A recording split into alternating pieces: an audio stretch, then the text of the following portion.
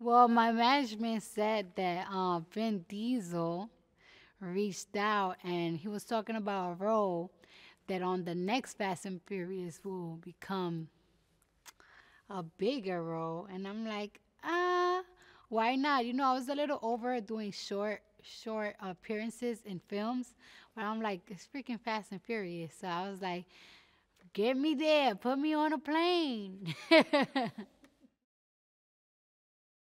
I was really nervous.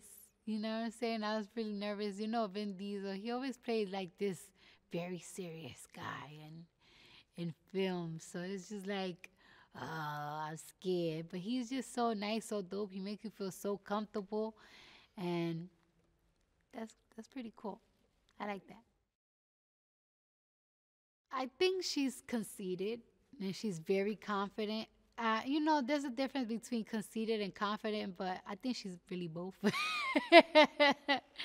And I guess she's very competitive and she's just that bitch. That's what I could say about her. She's really that bitch. Lisa's really that bitch.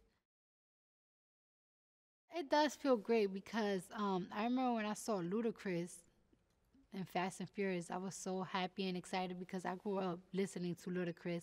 And then I remember when the whole reggaeton movement started when I was like 10 years old. I was practically like 10 years old. And when I saw Tego Calderon in the movie and the music, I was just like, oh my God, oh my God. I know him, I know him, I love him. And then to see Don Omar, it was just like a I don't know, like it just was like a hype in the Latin community. Everybody was pretty happy and felt like a hopesome. You know what I'm saying? Like I don't know how to describe it because reggaeton is not is a big genre, but it's almost like kind of shunned because you know